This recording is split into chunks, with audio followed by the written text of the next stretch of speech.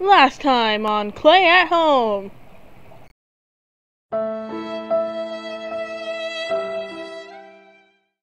Hi everyone, welcome to another Clay at Home video. Today I'm going to show you how to recycle little scraps of slabs that you might have from other projects.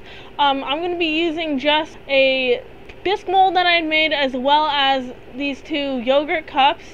And I'm going to show you how to make like a little bowl as well as a little plate. So I'm just going to cut out all of my circles out of my scrap piece of slab, and I'm going to start with these yogurt cup molds. So I'm just lining the yogurt cup with some plastic to make it easier to retrieve the bowl afterwards, and I'm just going to press.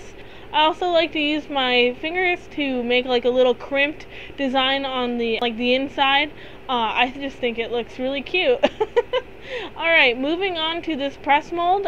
I have a piece of foam here, and I'm just pressing down into the clay and as well as the foam to form that rim. You can also use like a found piece of wood or even another object if you cover it up with a little bit of plastic so it doesn't stick to your clay.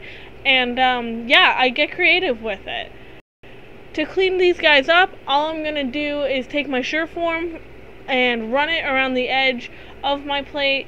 An important note about the Surform: if you are using it at home or even at the studio, make sure you're using like leather dry clay, just no bone dry clay, because you do not want to be kicking up a bunch of dust while you're doing this. And make sure you get all of those scraps and dispose of them correctly, so like in some water, or if you have a reclaim bucket, that will work great.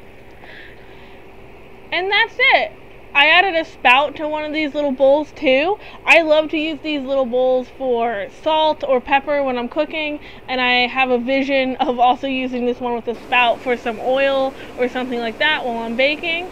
An inspection from my cat to make sure everything's in working order, and that's it. If you have any ideas of how you would use these bowls, please leave a comment, and thank you so much for watching.